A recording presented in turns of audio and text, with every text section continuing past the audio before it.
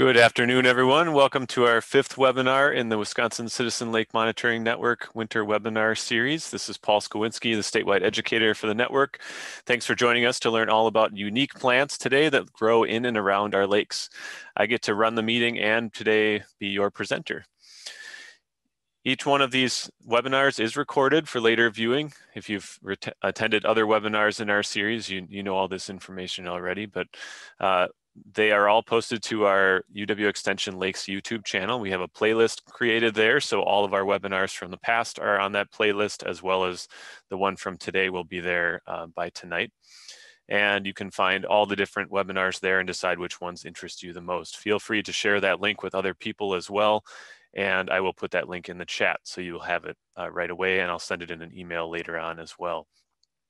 During the presentation today, please keep yourself muted and turn your webcams off. I see all the participants right now are muted with their webcams off, so that's perfect. I'll turn off any webcams that I see pop up just to keep the webinar running as smoothly as we can have it run today. And please post all of your questions into the chat. You're welcome to ask questions during the presentation or at the end. Whenever a question pops into your mind, feel free to put it into the chat box. Next month's webinar will be our final one in the 2021 winter webinar series, and it will be on March 31st at 3 p.m. Central Time, all about wild rice in Wisconsin. Sarah Dance from UW-Madison will join us to talk about wild rice, so we hope you can join us for that one. All right, so let's talk about some cool plants. Again, this is Paul Skawinski speaking. I'm the statewide educator for the Citizen Lake Monitoring Network and a lakes outreach specialist with Extension Lakes at UW-Stevens Point. I also teach aquatic botany at UW-Stevens Point. Aquatic plants and wetland plants are a major interest of mine, so I always have fun talking about this topic. So this should be a fun presentation, I hope. So the way that this presentation will run is each one of the plants that I'm going to talk about, I left the title off of the first slide because I want to see how many of you in the audience know what those species are. Want to see if there's any debate over what the name of that species is. And I'd also like to see if there are common names out there that people call these plants that I haven't heard of before. One plant may have a half dozen common names to different people or different regions. Depending on where you grew up or where you live now, you may have different names for them. So I'm curious to see what those names are. So we'll get right to it. The first one is this one. I'll give you a few seconds to type in the chat what you think this is. I'm sure there's somebody out there in the group that knows what this one is. It's a carnivorous plant. Yep, perfect. I see a couple of pitcher plant answers coming in. This is the purple pitcher plant, Sarracenia purpurea. It is our only pitcher plant species here in Wisconsin. If you get into the southeastern part of the United States, or certainly into tropical areas of the world, you find a whole lot more diversity in species of pitcher plants with many different shapes and sizes and all kinds of colors, and some of them eat mice and rats, so they can get pretty big and kind of scary compared to the little ones that we deal with here. So these are plants that like to grow in nutrient poor, especially nitrogen poor environments, usually in bogs and fens. And they supplement their diet, particularly nitrogen, by eating tiny animals, by eating insects that fall into the traps. And the leaf itself originates from the base of the plant. It comes up into this jug or pitcher form. It's fused all the way around, so it's watertight, and it will hold rainwater. And over time, that pitcher will fill up with rainwater, and the goal of the plant is to have insects trapped in that water that it can then digest. And what happens is an insect will typically crawl up the side and then fall in. Sometimes they may fly in, but they get stuck in the water. If a flying insect is in the water, it often has a hard time lifting back off because the wings are wet and heavy. So if an insect tries to crawl out, on the outside or the back side in this photograph, the hood of the plant, the part of the leaf that sticks up there in the back, is covered with these strong hairs that point downward, and that prevents an insect from getting any kind of a hold as it tries to escape the pitcher. It can claw its way up, but it will just keep slipping off of these hairs. So the insect eventually just gets exhausted and falls back into the water. On the other side, the side closer to the camera in this photo, is a very smooth, slippery surface. So the same thing happens over there. Even though it doesn't have the hairs, the insect just kind of claws away and can't get a grip on anything and just keeps ending up back in the water. So eventually the insect will just drown and be within the water within that pitcher. So one of the most interesting things about this plant is that the rolled surface that you see on the closer side of the opening to the pitcher is very slippery. And beyond that lip, just inside the actual jug or the pitcher, are little nectar glands. So it encourages little insects and other arthropods and tiny creatures to crawl up the side of the pitcher and hold on as they peer down and lean over this slippery edge. And so it's an easy way to have these insects accidentally fall into the water. If that doesn't work, the nectar glands also produce a tiny bit of alcohol inside the nectar. So if this insect is drinking away at this nectar and not falling in, eventually it probably will lose its grip or lose its balance and end up in the water. Once it does end up in there, there's another thing that happens, and I'll get to that in just a second after I talk about the flower here. So in the right photo, on the far right side, you can see this little ball emerging from the ground. That is the unopened flower. On the left photo, you can see the open flower, and that raises several feet above the pitchers. And there's two good reasons for that. One is that they don't want their insect friends who are pollinating the flower to end up in the pitcher. And the other reason that tall flower stalk is beneficial is that it raises up above a lot of the other bog plants. Many bog plants are fairly short. Small shrubs like leatherleaf and bog rosemary and cranberries and things, these are all fairly low growing plants. And if you can raise your flower up 3 feet or 3.5 feet, then you're raising yourself above those other plants. And it's kind of like a flag calling in your pollinator friends to come and visit the flower. So getting back to the other interesting thing about the pitchers, there are a couple of insects that live within that pitcher, and they are not harmed by the liquid inside of the pitcher. They live in there. That's in fact the only place that these two species of insects live in their larval stage of their life. There's one that's Wyomaya, which is a mosquito, and then there's also the pitcher plant midge, Metrionemus, and those two species of insect only live in that pitcher. The benefit to the pitcher there is that these insects are predatory and they attack the drowned carcasses of these other insects that drown in the water. And so they help to shred up those other insects into small pieces and facilitate the decomposition of those insects.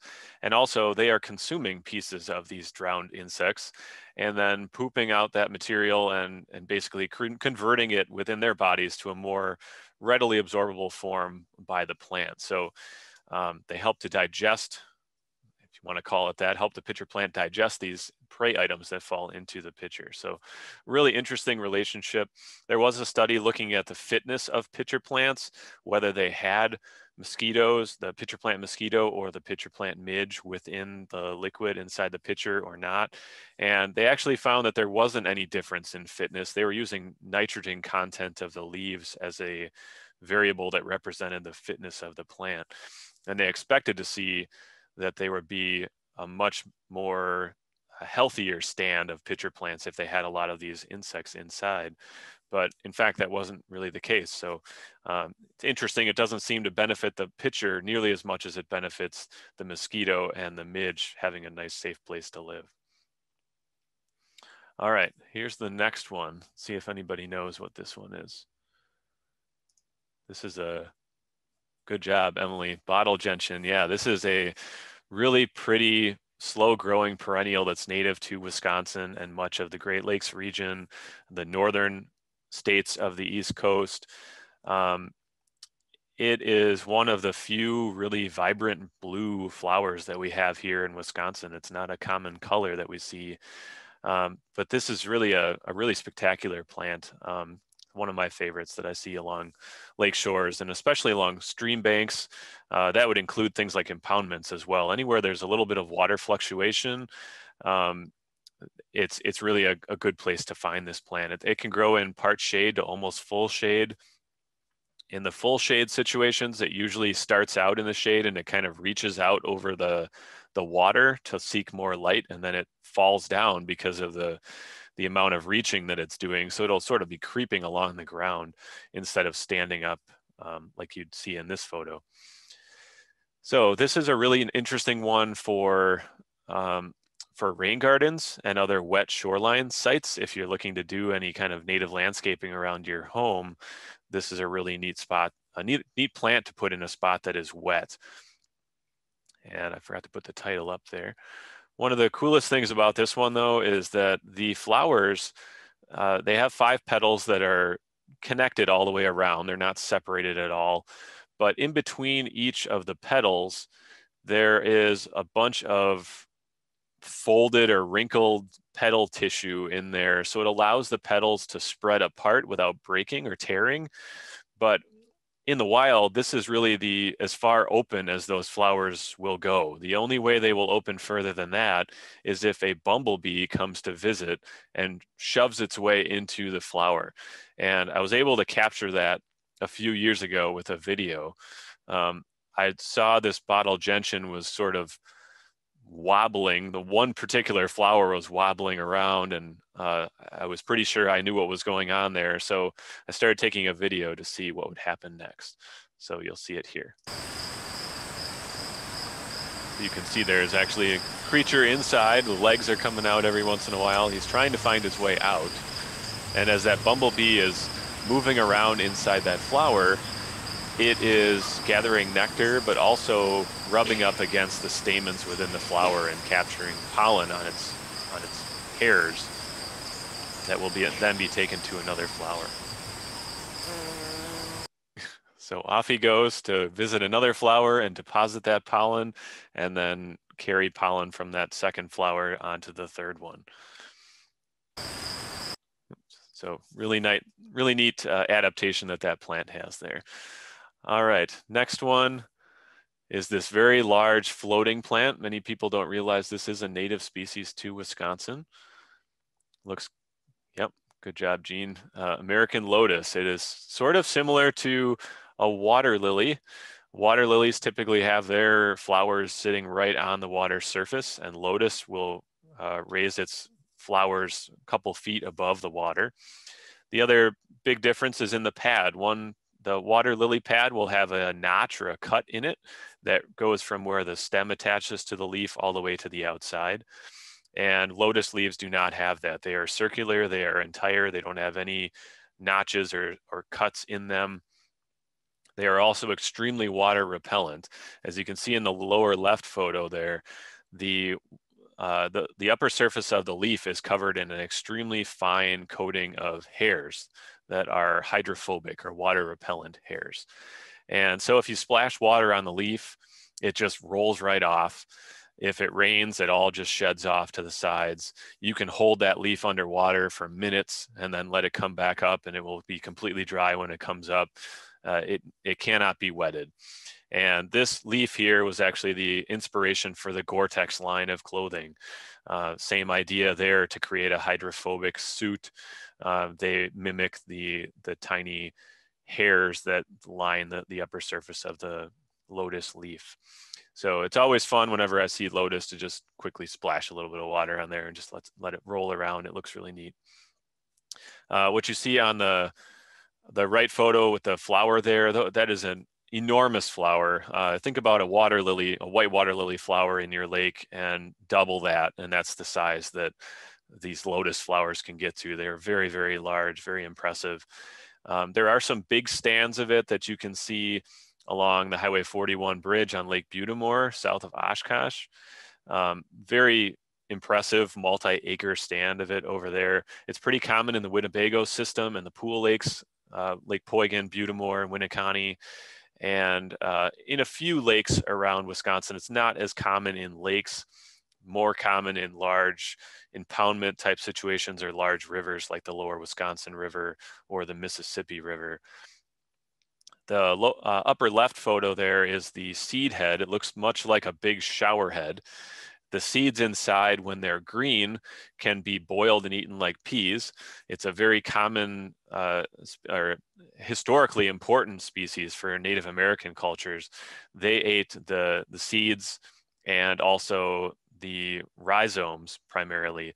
The rhizomes are the underground creeping stems, and those are giant starch reserves. A lot of other aquatic plants have those as well, and it's a way for the plant to store energy away for the winter. The lotus rhizomes can be sliced real thin like sliced potatoes and fried up, and that was used as a carbohydrate source. The seeds, as I said, when they're green, can be boiled like peas, or when they're mature seeds, they were actually roasted and eaten like nuts.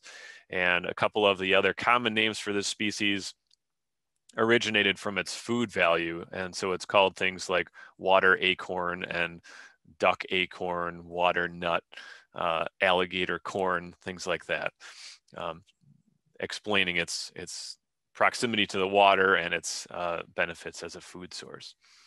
So very cool plant. All right, next one. What is this?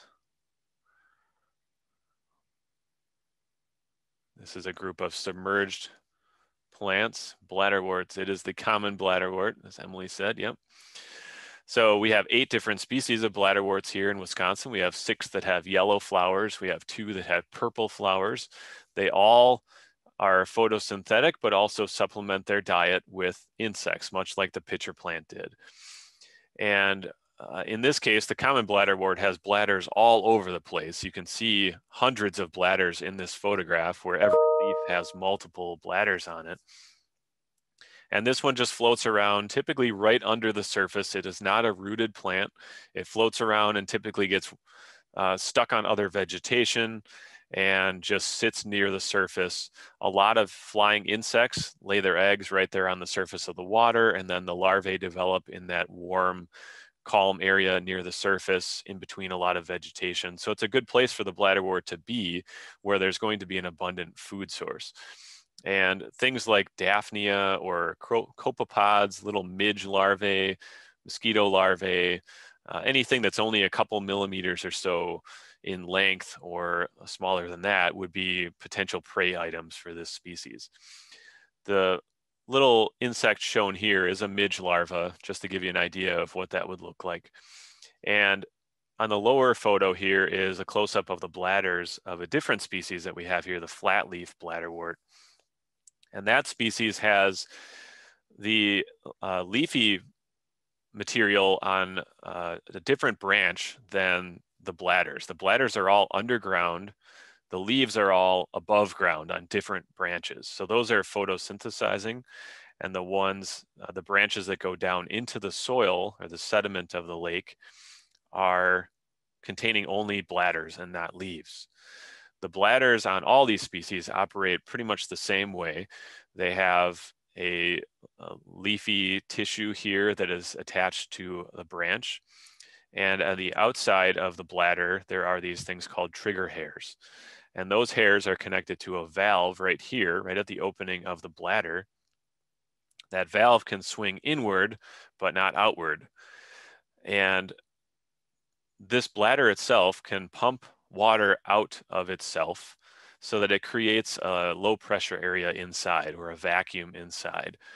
So when an invertebrate comes along and it hits these trigger hairs, those hairs signal the valve to open, to swing inward, and it takes a little gulp of water because there's low pressure inside. So when that valve opens, some water rushes in, and whatever happens to be sitting there next to these trigger hairs is going to come in with that water. In this case, what happened, you can picture this little wave of water coming in. It flew into the bladder here and then hit the back and started curling up. And eventually there was enough pressure in the bladder that it closed that valve. And what happened was this little midge larva, probably, I didn't cut it open, but I should have, so I would know the answer to it when I talk about this. It looks like, based on the shape, probably a midge larva or maybe a mosquito larva. that got pulled in here and is then trapped inside the bladder. There are no enzymes or anything that are produced. The bladder just relies on natural decomposition of that insect from bacteria that are already in the bladder or came in with the water or the insect. And it just decays in there. And as it rots over time, the compounds within the body of the insect are then absorbed by the plant, and it uses that to supplement primarily its nitrogen intake and some mineral intake as well from the bodies of those insects. These are a couple of other species that are not nearly as common and certainly not as conspicuous. They are both considered fairly rare, but they are so small and so hard to notice that they're probably underreported as well. So they're probably more common than we think. The one on the left, that's actually a picture from Spring Lake in Waushara County, not a lake that we would expect to see that species on. I see a volunteer from Spring Lake is on the meeting here today. So that was really exciting to find it in that lake. Usually it's in very acidic, sandy lakes, but here it was in a hard water marl bottom lake, not where you'd expect to find it. But in fact, there's another lake 10 miles from there that has this species as well. It's the small purple bladderwort. So they're around, and our understanding of its preferred habitats may actually be a little bit inaccurate because it's so hard to notice if it is there. The one on the right is horned bladderwort up in Oneida County. Usually that species is not even that conspicuous. That's only an inch or so tall and just occurring on the outside of a mat of peat. But a lot of times that is actually completely within the sand or sediment, and it might just be a fraction of an inch sticking out, and that's it. So a very, very hard species to notice if it is present. All right, and here's all the different species of bladderworts that we have here in Wisconsin. They all produce flowers. They're all insect pollinated, have a little bit different designs between the different species, but for the most part, these are pretty small flowers. So you're talking a centimeter or two for most of them or less. And the large purple bladderwort up in the upper right is a little bit bigger than that, but still pretty small. And some of them are hard to even notice, even if they are flowering. If you see the large purple bladderwort flowering and there's a bunch of those, you can't miss it, but a lot of the other ones are easily missed. All right, how about this one? There are actually two species of the same genus shown here. Sundew, yep. Good, so we have a couple different ones represented here. We have Drosera rotundifolia here, the round leaf sundew, and then Drosera intermedia here, the spoon leaf sundew with a little round leaf sundew hiding in there as well over here. And the intermedia commonly has this reddish color to it too. So it's a pretty striking plant when you do get to see it. Neither one of these are really all that rare. If you find the right habitat, which is again a nitrogen poor bog or fen, you'll likely find sundews if you look for them. The picture on the right in particular is deceiving. It kind of looks like this might actually be a fairly large plant, but they are pretty small. So you're talking about a plant that is maybe 3 inches, maybe 4 inches in diameter for a large clump. So they're pretty small, and they're often smaller than that. So you have to look for these plants usually to be able to find them. They're really interesting plants in that they have these little hairs covering each leaf, and each hair is covered in a sticky droplet that looks like nectar to a plant, or sorry, to an insect. And it also secretes a sweet smell from the nectar as well. So, or sorry, from the sticky secretion that the insects think is nectar. So these insects will come in thinking that they're going to feed on this nectar that are on these hairs. And it turns out it's just a sticky glue that traps them. And that's how the insect is caught by the sundew plant. So I have a video that we can watch here. That's actually, oh, just a sec. I will have to switch. The reason I love using StreamYard, well, that's easy. I'll have to switch over to my other window. So just a minute here.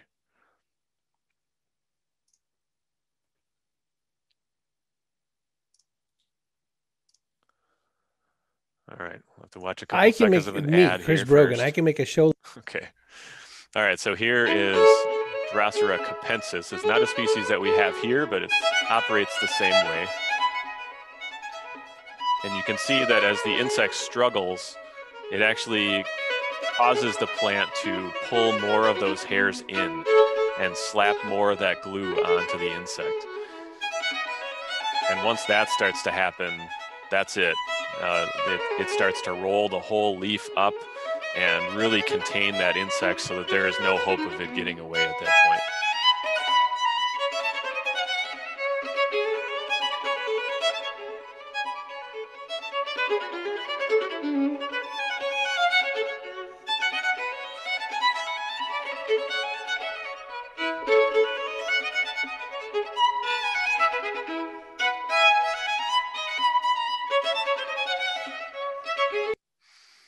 All right, I'll go back to the other screen now.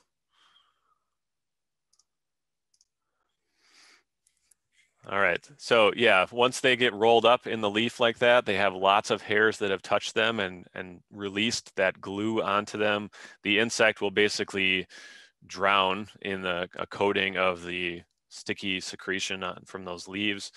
And that also contains enzymes. So it will start to break down the insect's body, and the compounds within that body will be absorbed into the leaf. The leaf will then unroll after a while and reset, and the dried up carcass of that insect will just fall off or blow away in the wind, and the leaf can be reset to capture another insect later in time. So we have 4 species here in Wisconsin. We have the 2 that are pictured here, which are the more common 2. The other 2 are quite rare, and they have a very linear leaf like you saw in that video, where it's basically 2 parallel sides on the leaf and very long and narrow. All right, so then this is sort of a larger group of several genera that are collectively called something. I see Lemna is coming up as an answer. Lemna is one of the genera within this group. Wolfia is another, not pondweed. They are all collectively called the duckweeds.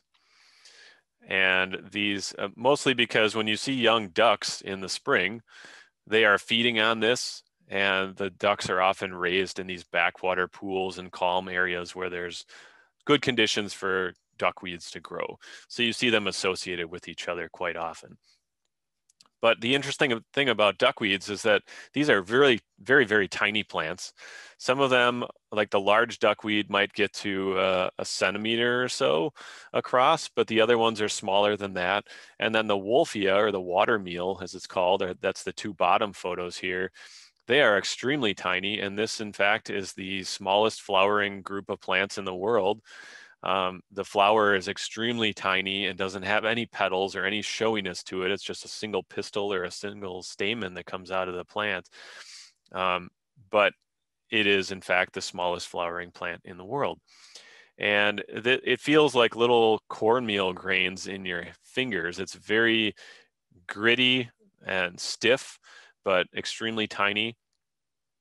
And they don't have any roots at all on the watermeal. They just float around at the mercy of the water currents or the wind, and they absorb nutrients directly through the plant itself. There's no need for any roots or anything. Typically, they grow in areas where the nutrient content of the water is fairly high. So you see a lot of them in stormwater ponds and farm ponds, drainage ditches, things like that. And you'll also see the other duckweeds growing there as well. The other ones, Lemna and Spirodella, the Spirodella would be this one here in the upper left. There's another one down here. And then the rest of these are Lemna minor, small duckweed. And then Spirodella is the greater duckweed or large duckweed. And these little tiny grains in here, just for size comparison, are the watermeal grains. So they're all fairly small, but the Lemna and Spirodella do have roots. The Wolfia, or the watermeal, does not. One of the interesting things about these plants is that they grow on the surface, and that's fine to grow on the surface in Wisconsin during the warm season, but you don't want to be on the surface in the cold season. So these plants develop little turions, just like a lot of our other aquatic plants do, they are vegetative structures that just serve as kind of a starch reserve for the plant. They fall off and they lay on the bottom over the winter, and then they expand and they create a new plant, which is a clone of the parent plant the following season. And it's a way for those plants to just go to sleep for a while and come back when the conditions are good again. In the case of these duckweeds, it is life or death. If you don't, you're going to freeze. So it has to form these turions that fall down to the bottom, and those turions then start to expand in the springtime. Once the ice is gone, they start photosynthesizing, they decrease in density, and as they get lighter, less dense, they will float back up to the surface and they'll resume growing for another growing season. So what you see in the photo here is a bunch that have already risen back to the surface in this pond in the spring. Here's a bunch of them on the bottom of the pond here that are still on their way up. The whole cluster of the plant may sink, and so the roots in this case of these ones are stuck on the bottom, and they're trying to raise their way back up to the surface.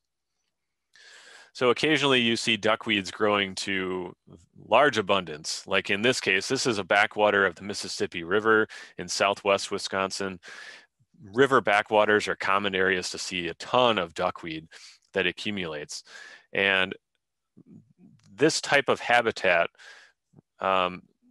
spawned the idea for a mythical creature, or many mythical creatures, one of them being from England, and her name is Jenny Greenteeth. And the duckweeds are actually said to be the shed teeth of Jenny. Jenny pulls small kids in from the shoreline of these ponds and drags them in and drowns them and consumes them, and as in that process sheds her teeth into the pond. And so that's what all these little green floating tooth-shaped things are floating on the pond.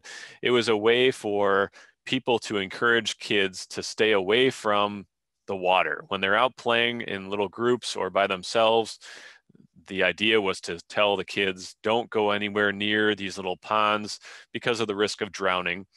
But the story of Jenny Greenteeth and these other mythical creatures that live in these little ponds were effective at keeping kids away from these places that might be harmful to them. So in fact, one of the common names still used in England for lemna, or for the duckweed group, is Jenny Greenteeth. That is actually just a common name for the plant over there. All right, how about this one? This is a long ribbony plant that grows in the bottom of lakes and rivers. All the leaves are attached to the base. Water celery, perfect, Vallisneria.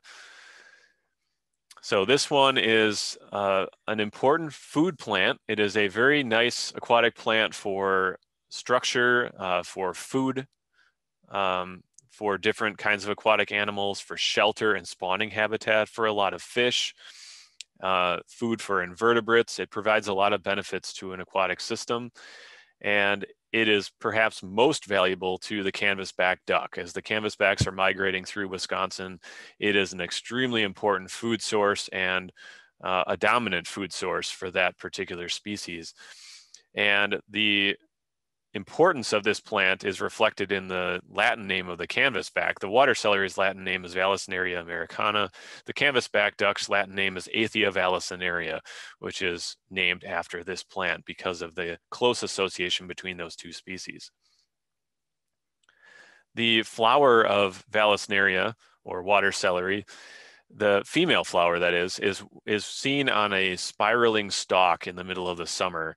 And this raises up to the surface, and the female flower is at the very tip, which creates a little dimple in the water's surface, that where the surface tension of the water kind of wraps around this flower. So it creates this tiny dimple in the water.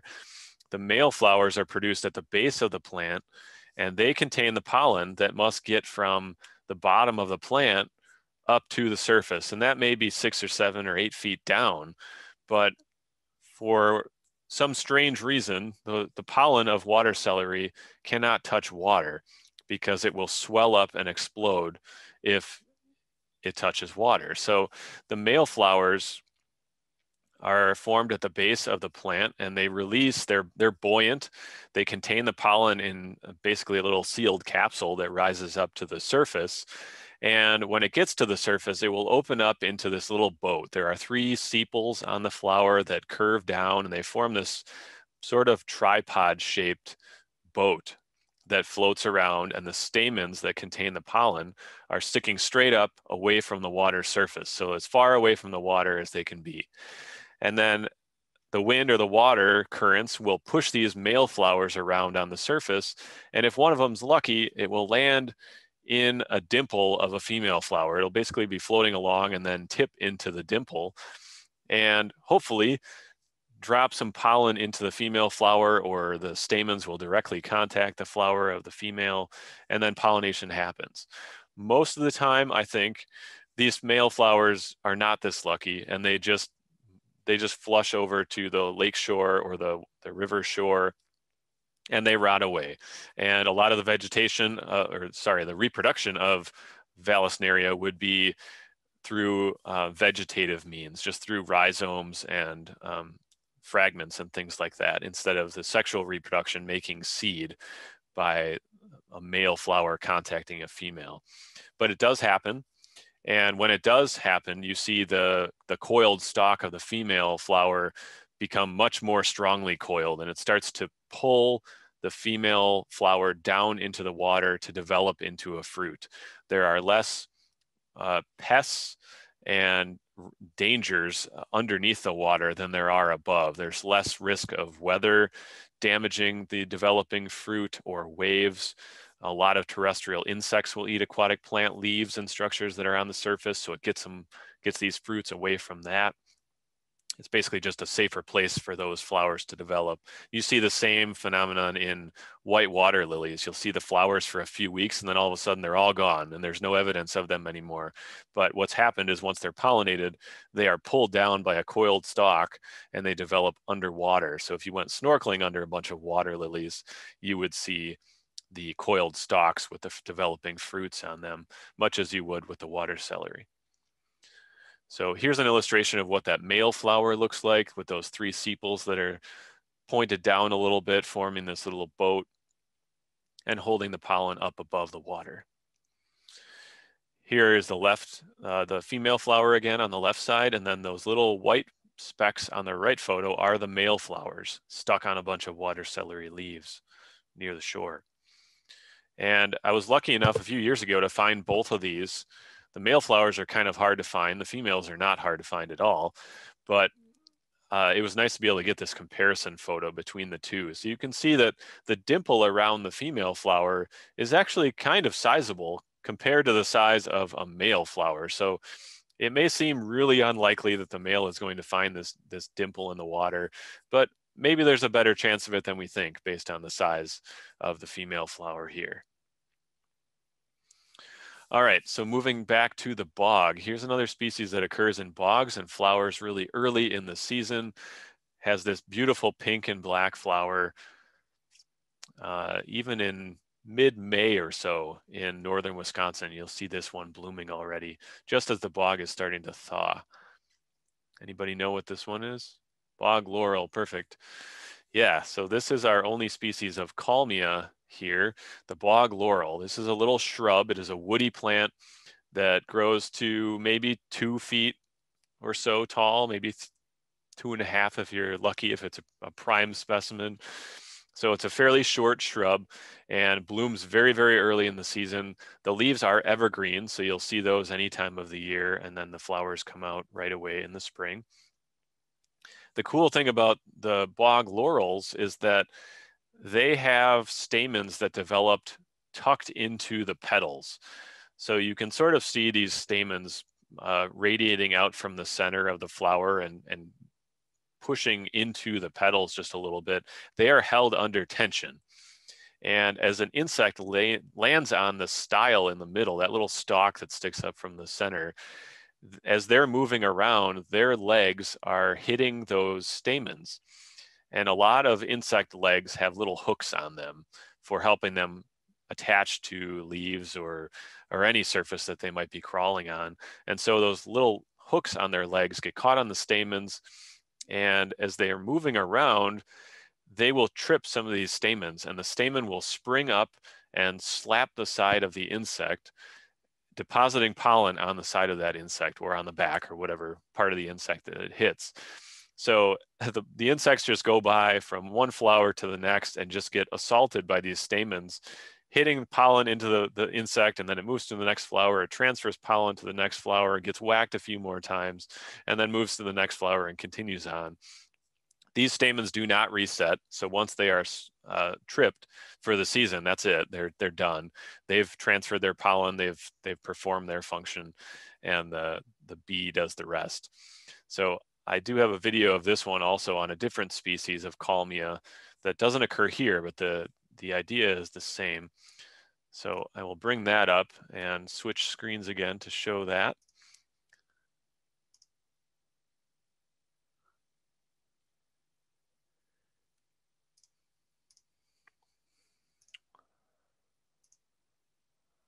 All right, so here you can see the bumblebee is flying around visiting a lot of these flowers of the Kalmia latifolia.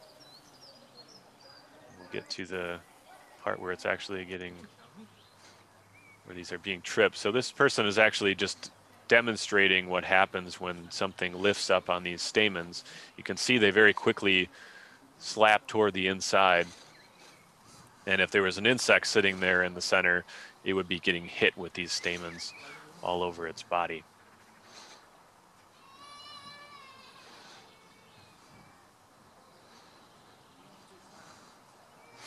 All right, I'll go back to the other one now. Okay, now how about this one? I'm not sure if anybody will notice or will recognize this one. It is more common in fens and alkaline wetlands. It is not a very friendly plant, not water willow. It's one yeah, Troy's got it. It's poison sumac. So this is related to poison ivy. We have two different species of poison ivy in Wisconsin. One is a ground cover and one is a climbing plant that you see mostly in the southwestern part of the state. This is a 20-foot tall shrub. It is completely different than the sumacs that you see on the roadside. So don't be afraid of touching a sumac that you see growing in a dry site near your house. Completely different, but it has a similar appearance, which is where the sumac name comes from here. This has very large compound leaves and big clusters of berries that droop down underneath. The bark is very gray and it's got these kind of scraggly, wrinkly branches, kind of like a sumac would on the roadside, the different kinds of sumac, smooth sumac or the staghorn sumac. But this one tends to be in these very wet alkaline environments, which are areas that you would never see one of the other sumacs growing in. It has a really striking appearance in the fall. If you go into an alkaline wetland in the fall, some of the things are turning colors. This is one of the most striking plants in the fall. It turns a really dark red. So it's actually pretty attractive. But this is not attractive. This is what your arm will look like, or this is what my arm looked like about 8 or 10 years ago when I got into some poison sumac oil. And what happens is you could touch a leaf of poison sumac and you'll be fine. But if you break the leaf and you come in contact with the oils that are inside the leaf, that's where the big problem comes in. And what I did, I knew what poison sumac looked like, and I was in an area where I knew there was poison sumac, but I was actually working in the soil, and I was not near a poison sumac plant, as far as I know, but somewhere in that soil, there was obviously some residue of the oils from maybe leaves had blown over there or berries had been deposited there or something like that. But I had my forearms in the soil, and both of my forearms looked like that. So that was not pleasant. It took about a week of hydrocortisone cream multiple times a day to try to relieve the itching of that. And it was really a horrible experience that I hope to never experience again. I've never awakened during the night scratching both forearms at the same time. If you cross your arms in front of you and use each hand to scratch the opposing forearm, that's what I was doing in my sleep. It was very unpleasant. So hopefully I never have to deal with that again. So beware if you see a plant like that in an alkaline wetland in your area. You'd be most likely to see it in the southern half of the state or up into Eastern Marathon County or Shawano County. I've seen it in those areas as well. But if you're in the northern part of the state, north central, northwest, you're pretty unlikely to see poison sumac. All right, how about this one here? This is a really common plant along lake shores. It's an annual jewelweed. Yep, orange jewelweed, Impatiens capensis. We have yellow jewelweed as well if you ever go for a walk in a moist woodland, especially near a spring seep that's coming out of the ground. You'll see the yellow flowered version, which is Impatiens pallida. And that one is fairly common as well, but again, usually in more moist woodlands rather than along lake shores.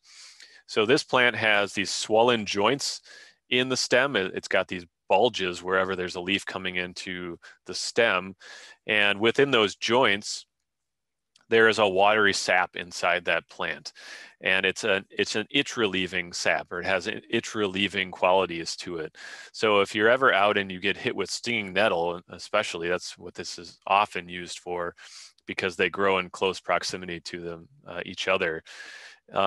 You can crush up the stem of jewelweed, and you can just take that whole crushed stem and all and just rub that on your itch wherever the stinging nettle got you. And it does a great job of relieving the itch immediately from the stinging nettle.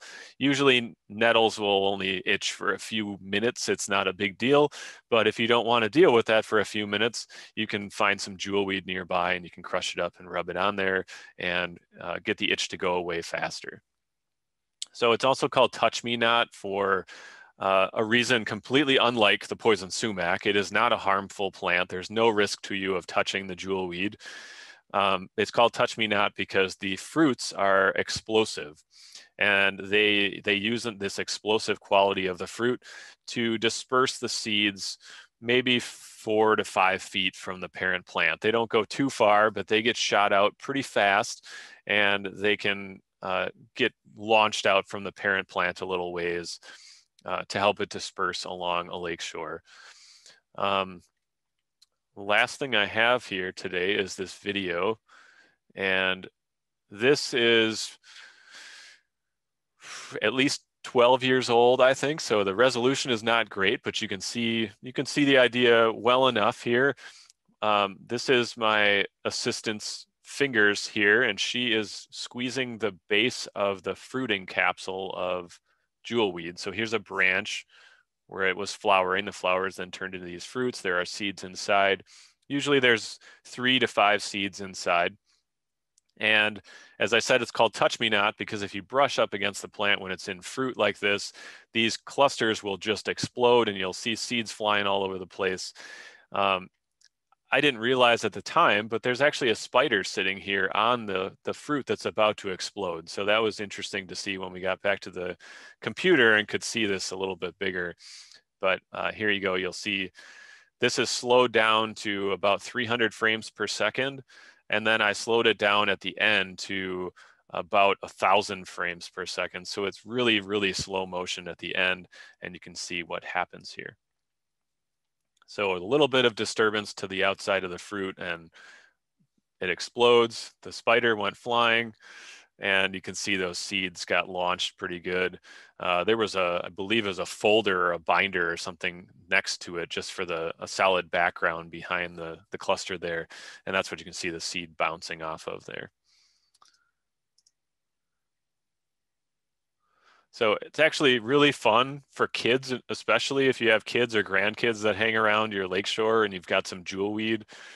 It's endless fun for them to just go by and poke the fruiting clusters of the jewelweed and just watch them explode all over the place. So good times with that plant.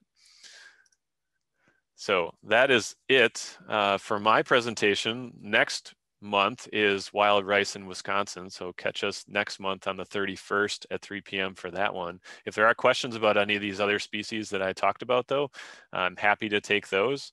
So I'll wait a minute to see if anyone has any questions.